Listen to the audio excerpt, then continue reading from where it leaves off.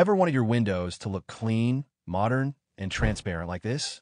Let's see how you can make it happen in just a few simple steps.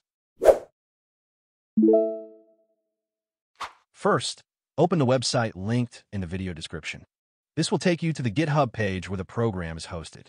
Once you're there, scroll down until you find the latest release version. Look for the download section and click on the zip file to begin downloading. After the download is complete, open the zip archive.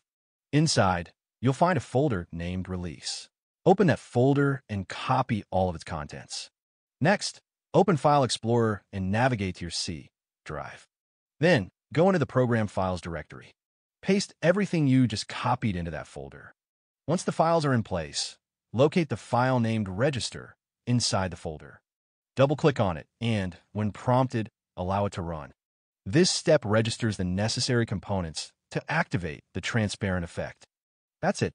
Now, when you open File Explorer, you'll notice the background is subtly more transparent, blending beautifully with your desktop or wallpaper. If you found these tips helpful, don't forget to give this video a thumbs up, subscribe for more tech tips, and hit the notification bell so you never miss an update. Thanks for watching, and I'll see you in the next one.